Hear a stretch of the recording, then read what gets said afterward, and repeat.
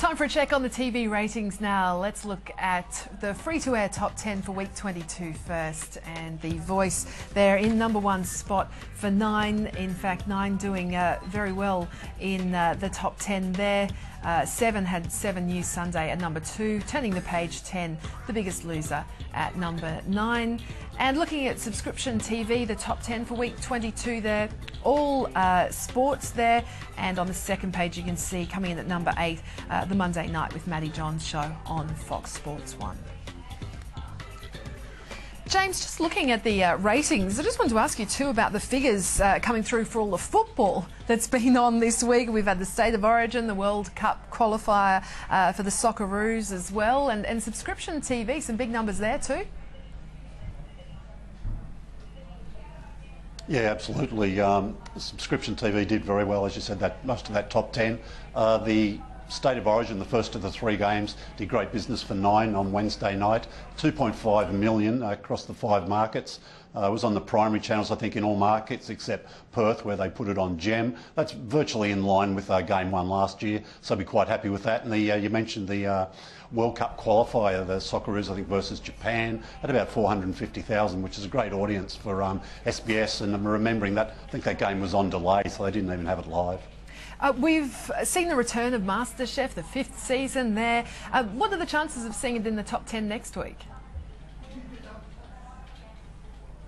Not very good, I don't think.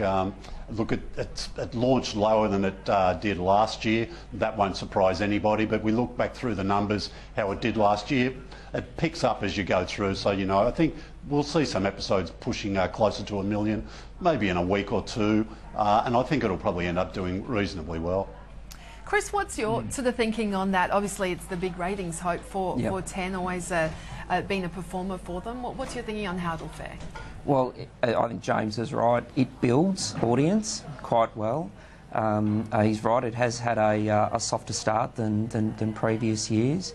But I think that over the course of the show, of the series, you will see it grow, and I'd be more confident than James that you can hold a regular million audience as it builds into the series per night. In terms of the TV ad market, what's your reading of it? Is it still pretty tentative out there, pretty short term? Will it meet forecasts? Yeah, the ad market is still volatile, and it's still very short term. The good news for TV this year is actually overall TV ratings are up, and that's been driven by this significant amount of event TV we've had this year. We've had My Kitchen Rules. Obviously MasterChef is on now. We've had The Block. We've had the launch of House Rules. So there's a lot more event TV on air at the moment.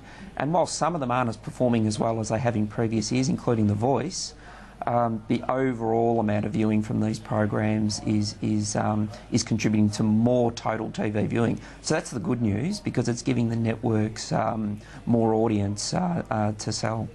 And any big shows that you'll be watching out for the second half that you think are going to be the well, sticking with 10, maybe The Bachelor,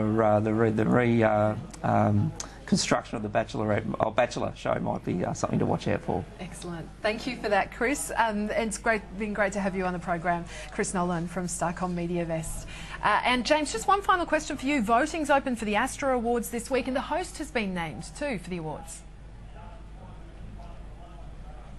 Yeah, Deborah Hutton's going to be looking after the show this year. She's currently hosting the movie show on Foxtel. She was also one of the nominations. The most interest, I guess, in the most popular, these are the categories that the public can vote for. The most popular male, looks like it could be down to a battle between Andrew Winter and Matty Johns. Paul Murray's also nominated in there from Sky News, of course, and in the women it's the host from Fox Sports, maybe up against Shayna Blaze, could be the battle there. All right, James, thank you as always. Joining us from Bangkok this week, James Manning there, editor and publisher of Mediaweek. That's all we've got time for this week from the team here. Thanks for your company.